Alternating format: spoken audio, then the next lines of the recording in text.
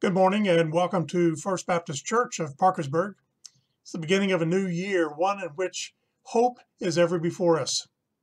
We leave behind a difficult year and yet step forward in the confidence of God's love for us. Each of us should be praying for a happier, more prosperous new year. With those thoughts in mind, let us pray. God, thank you for the privilege, even online, of coming into your presence, of gathering as a congregation of people to say that we love you, we adore you, we lift our hearts before you in praise, and thank you for loving us the way that you have. We pray for your watch care in this new year, and for those who have suffered because of this past year, we pray for health and we pray for restoration in so many ways, and we pray, God, that in this new year that we will find a new release and be able to come out and serve you with joy and find time when we can be together in more meaningful congregational activities and worship services. And we know, God, that you're going to bless us with your presence, and we're going to be excited to be with you. We pray all this in Christ's name. Amen. Good morning. Did you all get to see the star? They were calling it the Christmas star that was in the sky last week. I know that some people tried to do it, and we had some overcast nights, but I had pictures from friends of ours that live elsewhere, live out of West Virginia, that got some beautiful pictures of that star. And to do that, they probably had to use something that I have here. I have some binoculars. And what binoculars are good for is that when you look through them, it brings the object that you're looking at so much closer. So if you had been looking at the star, it would have been very small, but if you use the binoculars, it could have been a little bit closer. And if you had had something like a scope or a telescope, it would have even been better to magnify it, to help you see it closer. I know sometimes when Pastor Rich and I go on trips, he likes to photograph wildlife. And often I will take my binoculars and I'll be looking on the mountains and across the fields, and I'll be looking to try to find different animals, and then he will use his camera to even bring it up closer so he can just get that perfect shot. You know, binoculars and things like that can teach us something. We all know that having a Bible is a good thing. And some of you, I believe, got some Bibles for Christmas. And it's good to have a Bible of your own. It's good to have a Bible that you carry back and forth to church. It's good that when the pastor or someone says to look in this, in this chapter or this book of the Bible and you read it, it's good to do that. But it's more important to look closely at what the Bible says. Do you know why? Do you know why that is? Because the Bible is full of things that tell us how we should act and how we should live and how we should be and how we should love. For instance, it says, do unto others as you would have them do unto you. So when somebody does something to you that really makes you mad and you just want to let them have it, you can think, no, the Bible says, do unto others as you would have them do unto you. It says things such as trust in the Lord with all your heart and lean not onto your own understanding. In all your ways acknowledge him. So what does that mean? What does that mean? That means when I'm trying to decide what I should do or what I shouldn't do, and I'm trying to make some big decisions, what I think are big decisions in my life, I can just think about what feels good and or I can think, wait, I need to look to God and have him tell me what I should do and have him direct me. Those are things that we need to do. It says things such as honor your father and mother. Wow. It says things such as if we think on God, that he will give us a peace in our heart, that he'll make us. It talks about don't worry about things. All of those kinds of things are right here in the Bible. But in order to know that, we need to look at it closely. And not only look at it closely, we need to listen to teachers and to our pastors so we can understand it. And we need to memorize it. So when things happen, which happen every day in our life, then we can think, wait, God's word says to do this. So I hope that you just won't carry your Bible, but that you'll look closely at it and learn what it says.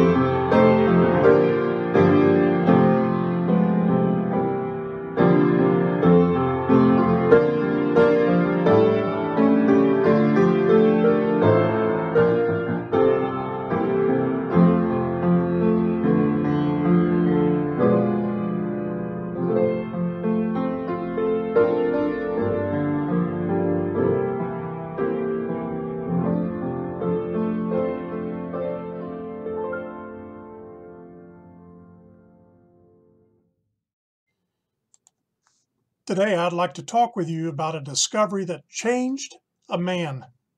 Better than that, it changed a nation. While this will be a true story, it's an old story. It's more than 2,500 years old.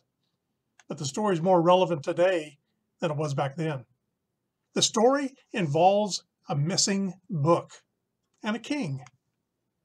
King Josiah began a project to restore the rundown, cluttered temple that had been deserted during King Manasseh's evil reign. During the renovation, Hilkiah, the high priest, found a copy of the book of the law of Moses. What was that book? Perhaps Genesis, Exodus, Leviticus, Numbers, and Deuteronomy? Maybe there were some parchments that contained other Old Testament books. The book he discovered was that which would eventually become our Bible. He carried the scrolls to Shaphan, the scribe, who read the scrolls, reported the find to King Josiah, and read them to him. Listen to these words. I have found the book of the law in the house of the Lord. 2 Kings 22, verse 8. I have found the book of the law in the house of the Lord. From that simple statement comes one of the most interesting happenings in the whole Old Testament. The discovery of the book led to a blessed king, a spiritual revival in Judah, and prosperity among the nations. I believe this story is relevant because that book is still waiting for you to discover it. Unless you've waded into the depths of God's Word, you cannot begin to imagine the rich treasures that await you. The Bible's not a magical book, but it contains the words of God Almighty just for you. The Bible's not a novel or a book of fiction, science, or history. Rather, it's the experience of humanity with God's revelation of Himself.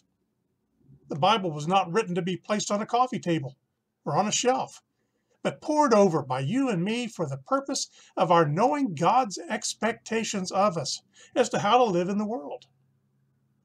George Barna, the Christian guru, informs us that only about 1/3 of Christians read their Bibles in a given week. Let me tell you that stat again. About 1/3 of Christians read their Bibles in a given week. That has stayed consistent for the past decade. However, of those 2/3 who seldom open their Bibles, the rate of not reading has climbed by 10%. That means that if you seldom open your Bible, the chances of you ever doing so are growing less and less. Well, you can better answer that. How long has it been since you last opened the Bible and let God speak to your heart? Why are non-readers reading with less frequency? I have a theory. I believe that too many Christians have bought into a cultural religion of family and church buildings and friends and activities while neglecting a relationship with Jesus Christ and a desire to hear from Him. We like our worship style. We love our socials. Some of our closest friends attend the same church. We're comfortable and people like us and accept us. Yet, too many of us remain ignorant of God's expectations and have failed at developing a personal, accountable relationship with Him that leads to, hear this list, growing in interpersonal relationship skills with people, producing a healthy self-image that can engage others and ourselves in love, building financial security for themselves and for their families, mastering an ethical lifestyle that promotes justice for all, fostering a genuine stewardship of all God's gifts, including but not limited to our planet, our possessions, our economy, our families, and our very souls. Now that's a tall order, but that's the treasure of God's Word. And that's the treasure that the king learned when a book was discovered. That story, of course, is in the Bible. If you'll follow along in 2 Kings chapter 22, verses 3 through 13, as I read. In the 18th year of his reign, King Josiah sent the secretary Shaphan, son of Azaliah, the son of Meshullam, to the temple of the Lord. He said, "Go up to Hilkiah, the high priest, and have him get ready the money that has been brought into the temple of the Lord, which the doorkeepers have collected from the people. That's Ash Broadwater and the other ushers. Have them entrust it to the men appointed to supervise the work on the temple, and have these men pay the workers who repair the temple of the Lord, the carpenters, the builders, and the masons. Also have them purchase timber and dressed stone to repair the temple, but they need not account for the money entrusted to them because they are honest in their dealings. Hilkiah, the high priest, said to Shaphan the secretary, I have found the book of the law in the temple of the Lord. He gave it to Shaphan, who read it. Then Shaphan the secretary went to the king and reported to him, Your officials have paid out the money that was in the temple of the Lord and have entrusted it to the workers and supervisors of the temple. Then Shaphan the secretary informed the king, Hilkiah the priest has given me a book. Shaphan read from it in the presence of the king. When the king heard the words of the book of the law, he tore his robes. He gave these orders to Hilkiah the priest, Ahikam, son of Shaphan, Abkor, son of Micaiah, Shaphan the secretary, and Ahaziah, the king's attendant. Verse 13, Go and inquire the Lord for me, for the people, and for all Judah about what is written in this book that has been found. Great is the Lord's anger that burns against us, because those who have gone before us have not obeyed the words of this book. They have not acted in accordance with all that is written there concerning us. Well, King Josiah was born during one of the dark times in Israel's history, and for years the people were mixing pagan practices with their worship of God. They disregarded God's call to remain separate and distinct as his people. During this time, pagan priests had taken over worship in the temple. Offerings to Baal and other gods were being made. The people were turning to mediums and spiritualists for guidance. They sought out idols for their homes. The people were literally lost in their spiritual confusion. They no longer heard the clear call of God.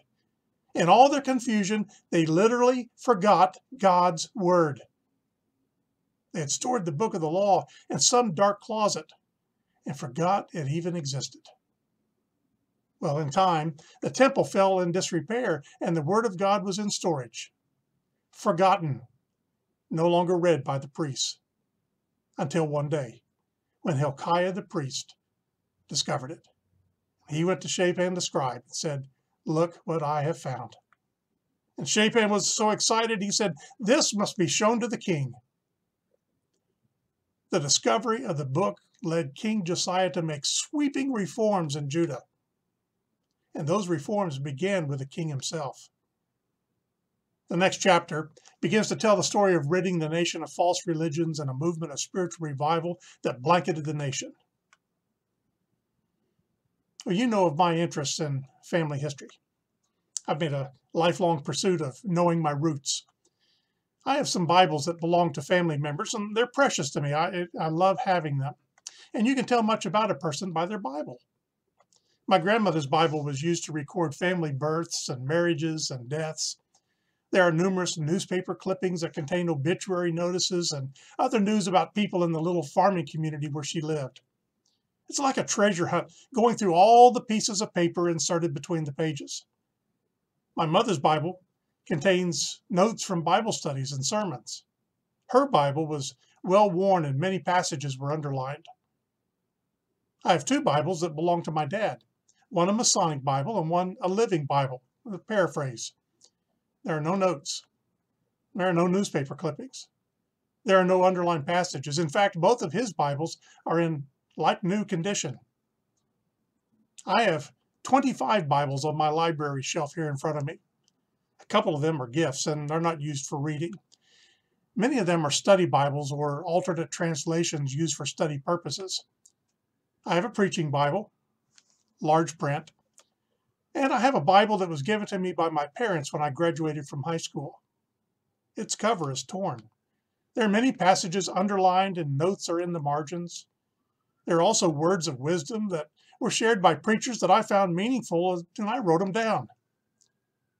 What would I find if I picked up your Bible? Does your Bible show that it has been used? I suppose with regular wear, a Bible may last 5 years before needing to be replaced. Does your Bible show that you have an interaction with its author? Underline passages where you found meaning.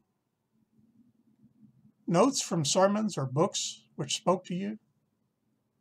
Prayers written to God asking for his help. You see, the Bible is one of God's revelations of himself to you. As Baptists, we sometimes identify ourselves as people of the book. Not that we worship the Bible, but that the Bible holds a special place for us individually and corporately. It was written by men divinely inspired. It is a perfect treasure of divine instruction. It has God for its author, salvation for its end, and truth without any mixture of error for its matter. It reveals the principles whereby God judges us. It is the supreme standard by which all human conduct, creeds, and religious opinions should be tried. And the criteria by which the Bible is to be interpreted is Jesus Christ. King Josiah found that neither he nor his people were living in obedience to God. The rediscovery of God's word resulted in 3 things.